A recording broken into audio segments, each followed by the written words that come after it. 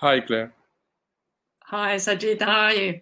Fine. How are you? You must be having a hard day. Oh, I'm afraid the last one used the full 50 minutes, and I was just talking to and I did mention to Dakshitha that there's a session straight after this. Yeah. And if we could just finish, make sure we wrap up within 5, even better, 10 minutes, that would be fantastic. It really depends on how many people we get to join. We had a lot of fantastic conversation in the last sessions that I've been at. So hopefully this will continue. How are things with you? Everything is good. Looking at the talks and the workshops. So it's been great. Yeah. So another new experience also. So is this your first Apidays conference? Yeah, and it happened to be a live one as well. So yeah. Welcome. Hi, Dakshitha. How are you? Hi, Claire. Nice to meet you. Well, lovely to meet you properly. It's always nice to think, here we are in this virtual world. We really should be kind of shaking hands over the physical world. But I know, but so glad that I'm so glad that we still continue to do this in spite of all of this. Yeah. And I think, what's also interesting to ask is, are these virtual conferences actually now more inclusive for people? We've been having conversations among our Women in APIs community about, does the fact that people can now join a conference from anywhere, does that mean more people can actually get to learn from, what's going on globally? Is it easier for them to do? Or is it actually harder because they're so exhausted by how much time they're having, in front of screens that, doing this sort of thing at home is maybe difficult. So we're not sure, but we like to think that. I think it's more useful because, the biggest advantage is you get to interact with the speakers even though you're not attending the conference in person. Yeah. Yeah, and I think there's something about the online chat format is interesting. It's different than handing a mic around, in the audience at a stage. Yes. Is that more or less intimidating? Is it easier or not for people to talk about? I think they're important questions, actually. It's different. Yeah. I think there are pros and cons, but I would say there are definitely a lot of pros. I think so. I think the balance seems to be that, even when people can travel more and, it seems like a lot of this virtual experience will be here to stay. It'll be more hybrid than, fully face-to-face or fully virtual. Yes, definitely. There will be changes for sure. Absolutely. Are you? What are some of the big changes that you've seen at WSO2 in how you work? Yeah, so we have been working from home since March. I haven't stepped into the office since March. While it's been great, I like working from home, but it's also, I've been missing the social aspect of all of it. So that is something I really miss. Yeah. How about you, Sajith? Is it? Yeah, it's the same, but it's just that it took some time for me to adapt to this new normal, like being at home with kids and other household stuff and still maintain to keep working. Yeah, it's a little hard, but it took some time for me to get adjusted though. But I think pretty much I would favor this way of working rather than going to office every day. Yeah, it's interesting, isn't it? I think at the start of the lockdowns and things, they were saying that a habit takes, I can't remember how many days, it's like a month or something, or 2 months for you to get into a habit that sticks. Hey, we've all had more than that. So this is great. We've got quite a lot of people joining us in the session. Who, by the way, we are live. They are listening to this conversation. I might just give it maybe another minute in case anybody's rushing from one of the other tracks. Although she was straight after a break. So we're on 3:30. So I think we should start right away. Okay. So welcome to those of you in the audience. Thank you very much for joining us, and particularly welcome to Sajith and Dakshitha from WSO2, who are a gold sponsor of this event. And what that means is that actually all of you in the audience, in the community more broadly, can participate in these types of events and register from anywhere in the world. It is only thanks to our sponsors, that people can invest and learn from this opportunity of being in the community. So we thank you both very much, and would love for you to introduce yourselves. And I should say to everybody, if you haven't been to one of the roundtables at an API Days event before, the online chat is your opportunity to ask questions. We keep this as much more conversational than a presentation style. It's a chat, and we really welcome any input from those of you listening in. So do ask any questions. It's a great opportunity. We have some from people that are pre-registered. And this session would probably run for about 40 minutes. We have up to 50 in the timetable. But yes, there's many of you now joining us, so we look forward to having you in this session. So I'll start with the introduction to myself. So I'm Sajith. So I'm working for WSO2. So I've been working for WSO2 for nearly a decade now. So my main area of interest is on like streaming-based integration. So I'm actually part of the integration team at WSO2. So that's about me. Yeah, so I'm Dakshitha Ratnayake, and I work in the technology evangelism team at WSO2. I've been with the solutions architecture team previously, and also the CTO office. And I have been talking about WSO2 products and marketing WSO2 products, and also dealing with customers directly to come up with solutions architectures. So thank you for having us, Claire, and we're very excited to be here. It's fantastic to have you here. And I guess I'm going to ask a very broad question about how easy is it for particularly maybe new technologies, users of your solutions and platforms. How easy is it to create APIs in your environment? What are some of the, without maybe, do use some slides if you wish, but yeah. Do you want to go, Sajith? Oh. Yeah. So when it comes to the main product that is addressing this area of the API management is WSO2 API Manager.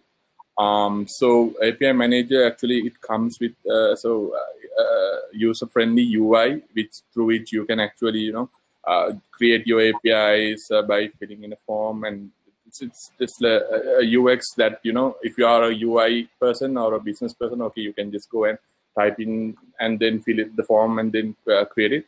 And also so it will just guide you through, and also through the UI itself you can do the management stuff and move advance your API through different stages in the life cycle, etc.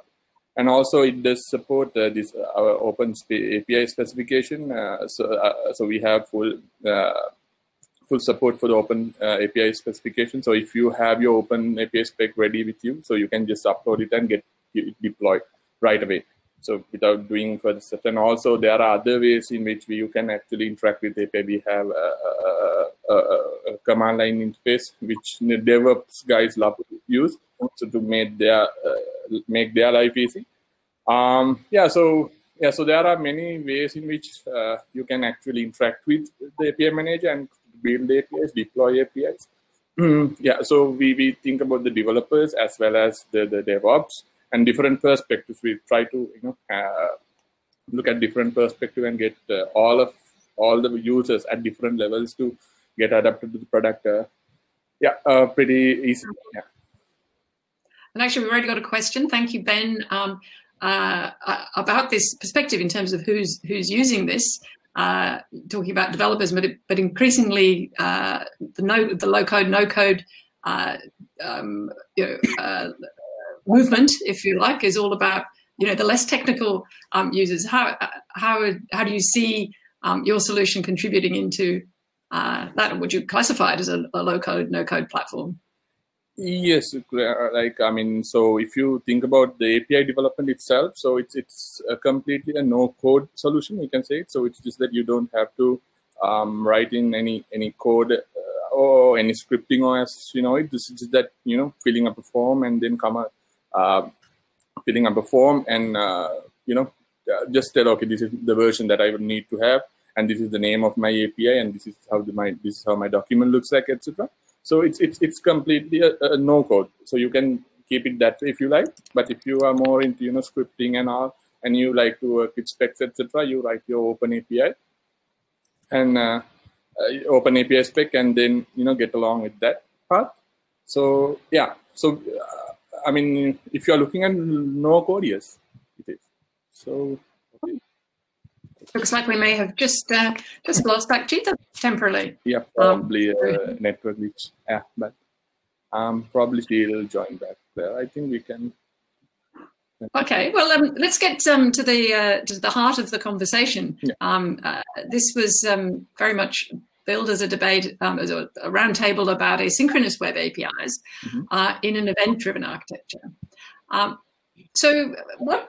Maybe Dakshitha, thank you. Welcome back. In the asynchronous APIs event-driven architecture debate, what are some of the best use cases that you've seen that are suitable for event-driven APIs? Right. Okay, so let's just talk about the majority of web APIs today, right? So in a majority of APIs today, you get the client initiating communication by sending a request to the backend and waits for a synchronous response. But it's not optimal for, say, UI components that update based on real-time events or backend state changes. So, and also waiting for a synchronous response is not scalable because it ties up various resources on the backend as well as communication with the client. So event-driven APIs, as a result, have emerged to address this problem. So let's talk about some event-driven APIs in action. So for example, if you receive a notification about someone liking a picture on Facebook, or receiving a notification about someone reacting to a story on Instagram, a new WhatsApp message, maybe if you have a stock ticker displaying price changes in stocks, if you have a bunch of widgets in some application that shows changing data, or a social stream like your Facebook newsfeed, which has to display the latest updates about what your friends have been up to. So those are instances where event-driven APIs are in action, right? So if you really want to, if you're building applications that need to be updated real time or based on near real time, based on events, you will want to use event-driven APIs. So basically update applications or UIs with real-time updates. For example, it could be live transit updates in transportation scenarios. Then if you take a look at live sports score updates, social streams, chat servers, and collaboration applications like say in the case of Google Docs or spreadsheets. So those are instances where you would want to use event-driven APIs. So another example, so if you want to build, say, a retail application, if you're an SI and you're helping to build a retail application, maybe the front end wants to know price changes and updates on inventory. So with the traditional request response APIs, they will need to get this information by polling the API continuously, if you're going with that approach. So this overloads the backend system. There's latency involved, and then sometimes maybe an API management system is present. In most cases, an API management system is present, and it will throttle out these requests, even though you can get around these limitations. But if the retail application is implemented in an event-driven way, with event-driven or synchronous APIs, the price changes are pushed to the client instead. So what the client application would do in that case, they would any application that's interested in the price change event will subscribe to the event. And when that price change occurs, that data will get distributed out to the subscribed apps.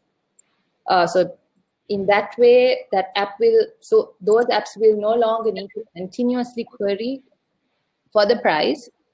They can get the latest price from the backend and keep this data in its cache or keep it persisted. And every time there is a data change, it will get notified.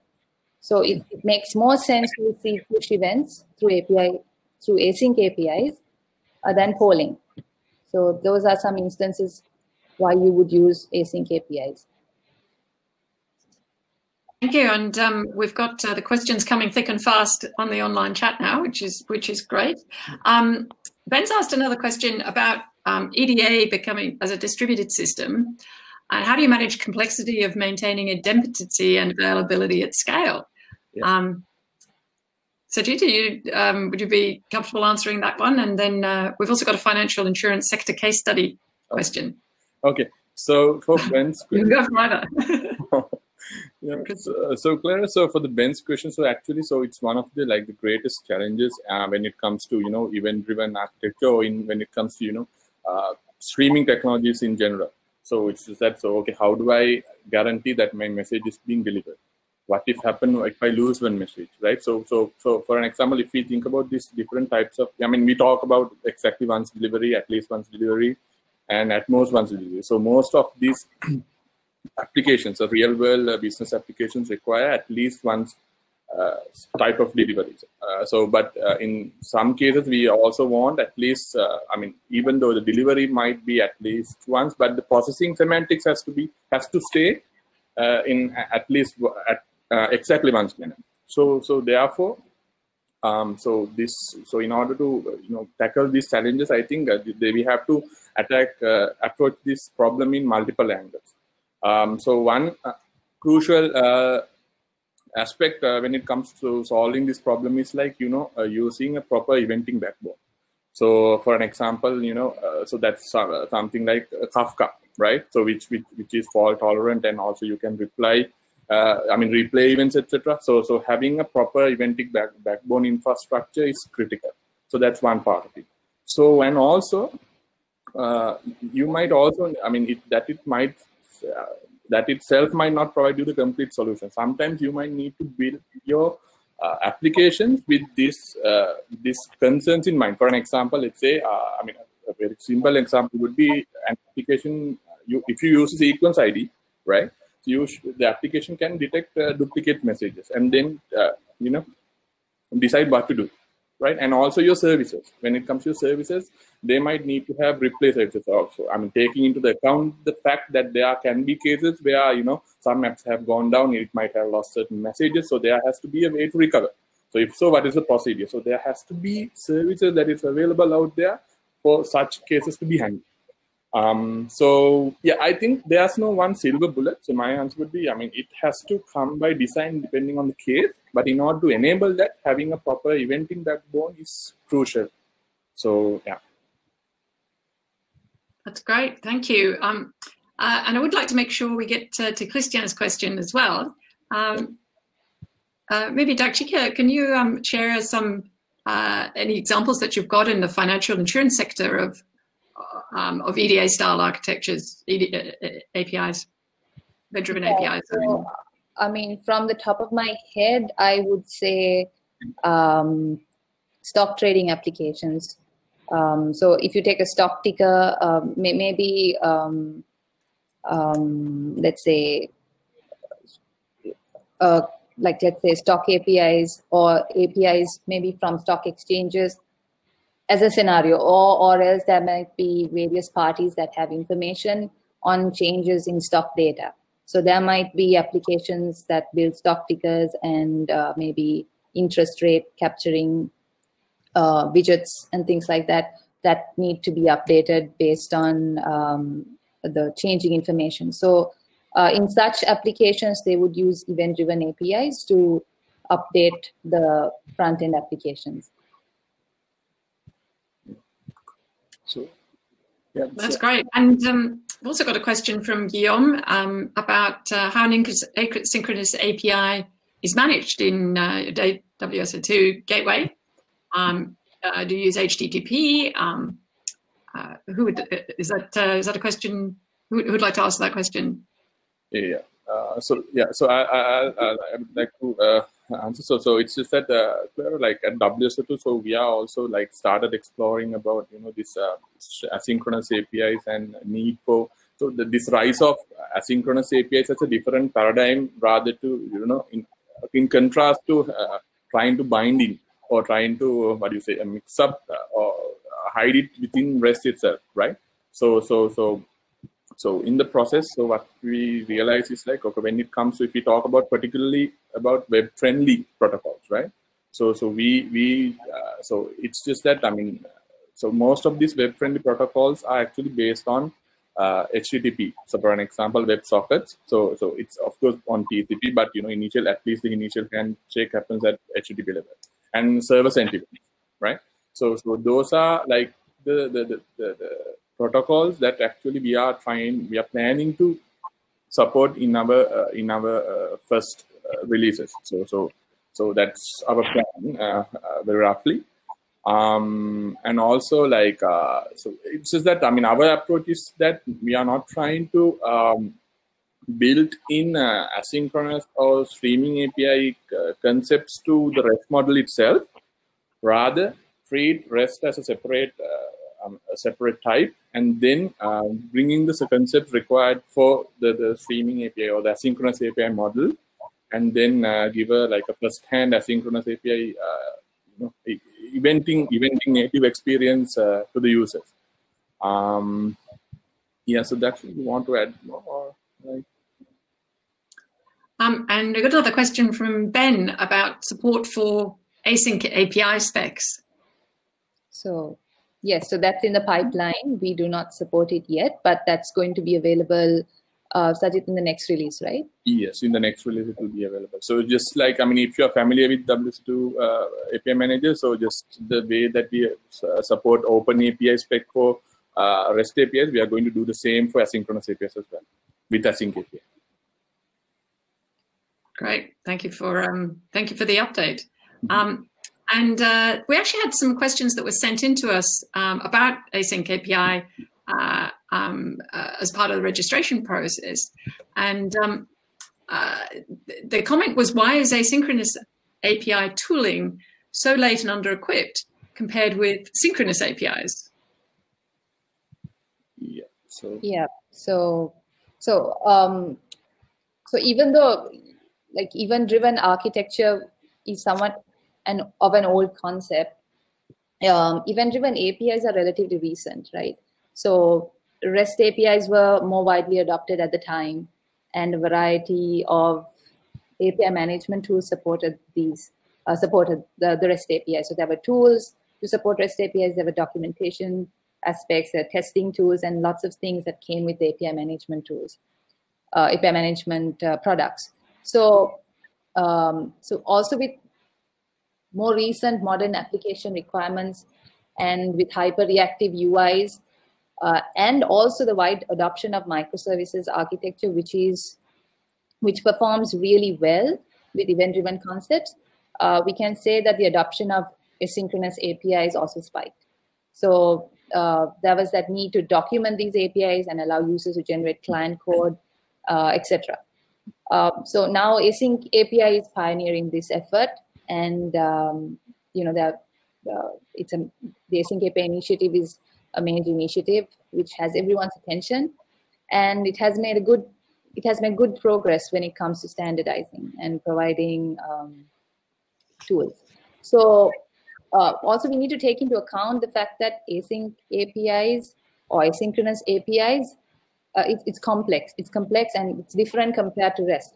So with REST APIs, it's HTTP based. You just have to handle either GET request or a POST request. But with respect to asynchronous APIs, there are different protocols that you have to take care of, and there are different, like they have nuanced needs. Like, for example, webhooks would react differently, or you have to handle server-sent events differently, WebSockets differently. So you have to address these nuances differently, and documenting them, generating client code, etc., requires more effort. So I suppose that is what has been, causing the delay, and it's basically more difficult. Okay, thank you. And actually, Pasquale has asked whether or not you've got maybe an architectural schema or picture that might be able to help frame some of these conversations. If you, yes. I know we talked earlier. I have a white paper that I can share with you right now. So we have diagrams. Yeah, take a look. And I've also noticed, as a reminder for anybody who's just joining, that the WSO team have a booth as well at the conference here, and you can talk to experts offline as well. So we've got a couple more questions coming through. So one is from Jay. How feasible would it be to have async APIs for bulk data migration? Yes. So when it comes to bulk data migration, so it sounds like it's more of a batch fashioned processing, right? So actually asynchronous APIs is tightly coupled with the notion of events. See, right? So it's just that rather than so if you think about it, rather than sending okay, let's say there's this particular object that we are monitoring the state for, right? Rather than sending the complete state, the state of that particular object after a certain time, we send updates incrementally in an eventing manner, right? So it's just that, so the idea there is that you incrementally transfer data from the source of origination to the point of interest, right? So therefore, I would say for a use case like a bulk data migration, maybe not asynchronous API. So this eventing can be used.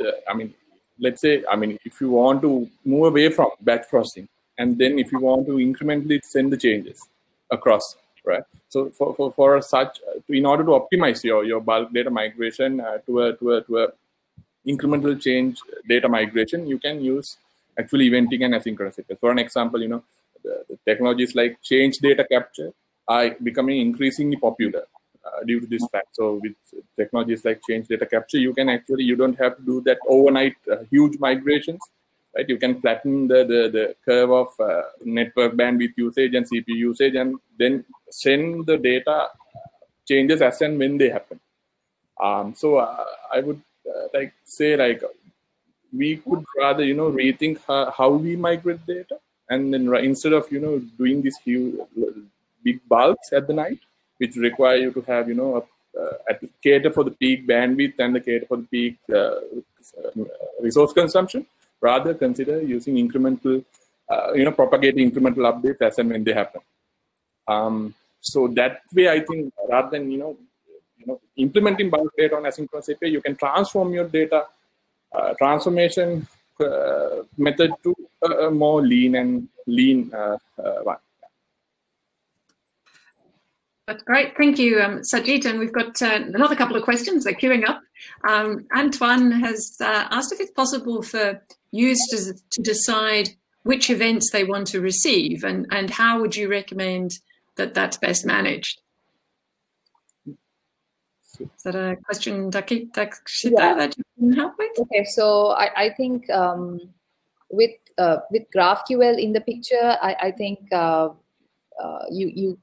by using technologies like GraphQL subscriptions and live queries, which are rather new, you can, if you're familiar with GraphQL patterns, then you can specify what events you want to receive using the GraphQL principle. So that's one way of doing it. Sajith, do we have any other ways of doing it? Yes. So GraphQL is actually a good way of specifying what is the way in which you want your response. So let's say you are not using GraphQL. So in such case, I think you have to, in a proper event-driven architecture, you have to organize your topics properly. So therefore, let's say you are only, you are running a market data system, right? So if you are only interested in, let's say, order book updates, then you can go and connect to the order book update topic. But then again, let's say you are only interested in the order book updates for a ABC symbol, right? So therefore, then in that case, your topic should support, it's hierarchical structures. Likewise, I would say, like, so with the main one way of addressing that problem is like organizing your event flows into proper topics, right? So that's actually governed by the fact that what are the services that is out there. So how you the services that are coming into the system has to decide, okay, based on what he's trying to do, it has to decide, okay, what are the topics that I'm going to subscribe to and what are the topics that I'm going to publish to. So that's the main way of controlling. But I accept that, like, some brokers still don't support this hierarchical topic, etc. So it's a little challenging. But it's in my opinion, it's more on that side. Oh, thank you, Sajith. We've got another question from Guillaume about, do you think a webhook pattern based on REST as an architecture is a good pattern for asynchronous requirements? So so webhooks are rather easy to implement and you can use it pretty easily, but webhooks are better for pushing notifications to maybe one or a small number of endpoints, and they're not suitable to push events directly to client applications, right? Because each client has to host an HTTP endpoint. This is the webhook or the callback API. So this HTTP endpoint has to be in possession of in a publicly addressable domain name, and you have to secure this network. So it's not suitable for server to client communication, but rather definitely for server to server, and maybe for one or small number of endpoints. So if your use case is such that you don't require basically events from the server to the front end, if you don't have clients or browsers that require this information, then webhooks can be used. But Ben's just made a comment as well about webhooks as the lowest common denominator.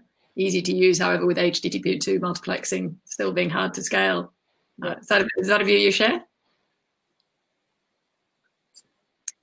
Do you share that view, Sajith? Yes, so webhooks, it's like one of the early facilitators of this asynchronous communication. So but now, like Dakshitha explained, like now the end user applications also wants to have this nature of asynchronous communication. So therefore the webhook will not be scalable, and it's not technical. It's technical implementation doesn't allow you to do that. So I pretty much agree with Ben's comment. Yes. Yeah. That's great. One of the registration questions that we had was whether asynchronous APIs are made for the streaming world based on Kafka. Do you have what's the team's view on that, out of interest? So I think not necessarily. So if we talk about Kafka in specific, like not necessarily. So the concept of asynchronous APIs actually came into existence and popularity because people started to realize, okay, first thing is, okay, now we in order to provide your new users with interactive experience and rich experience, you need to have this asynchronous communication. So and then people also started to realize, okay, there are certain commonalities between the well-established REST paradigm and this asynchronous way of asynchronous way of communication. When I say it's a communication, the parties that is involved. So therefore, in a wake of recognizing this, so then initiatives like Async document this communication, how you define this communication. So that's, I think, the most the reason for the popularity of the notion of asynchronous API.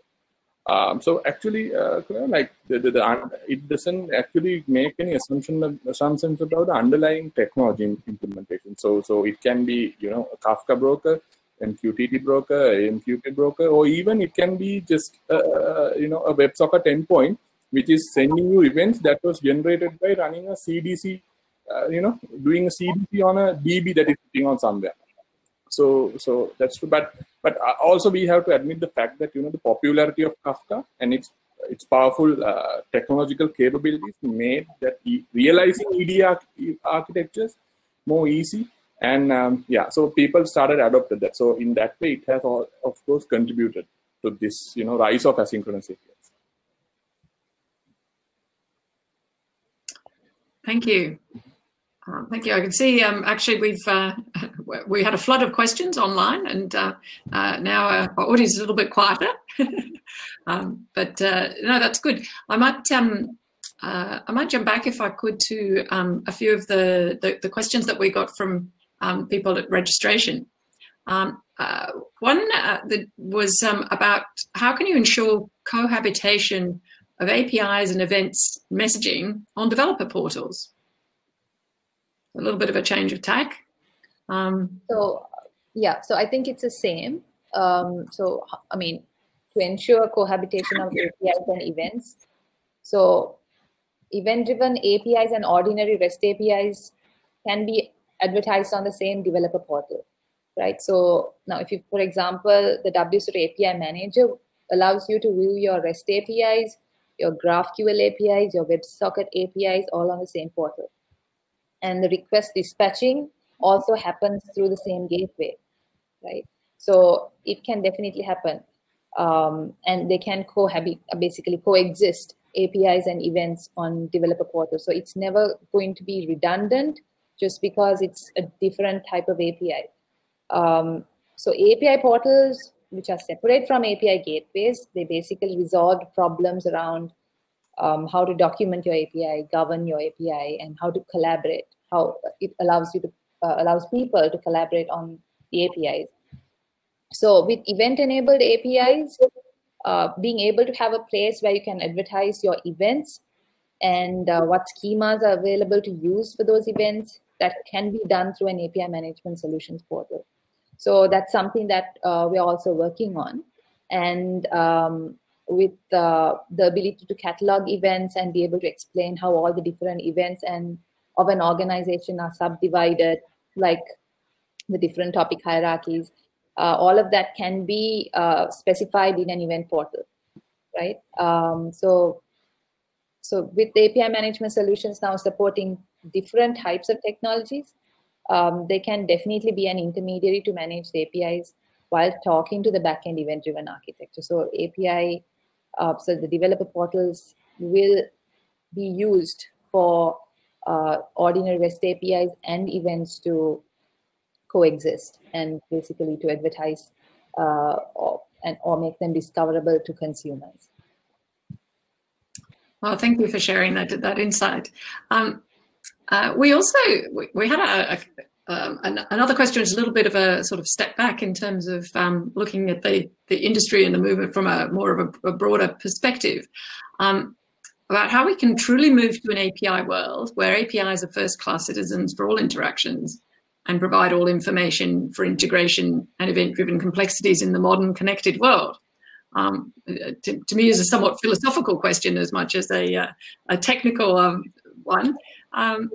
What would be? Do you have any, personal insights or views on that? For that question. Go ahead, Sajith. Okay, I was just trying to point out the fact that we have to accept the fact that, with the growing diverse needs that users have, and with the competitive nature, so it's just that we can't stick to one breed of or one style of technologies and deliver the experience that end customers and all your competitors are delivering. So therefore, we have to accept the fact that we have to embrace different types of technologies. For an example, if you are talking specifically about APIs, you might need to use GraphQL APIs at some point at REST APIs, and some point at event-driven APIs, etc. So in the process of doing that, so I mean, different types of APIs come with different set of tools and standards, etc. So it's just that we need to make our developer teams and our teams agile enough or flexible enough to adapt to and use such different technologies where for the case. So I think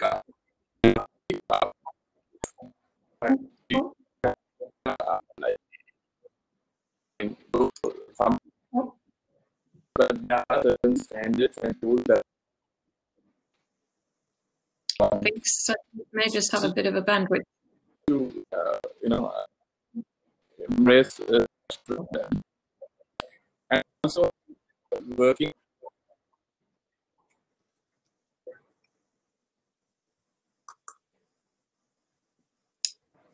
I think you. Sorry, actually, I'm afraid we just lost Sajith briefly.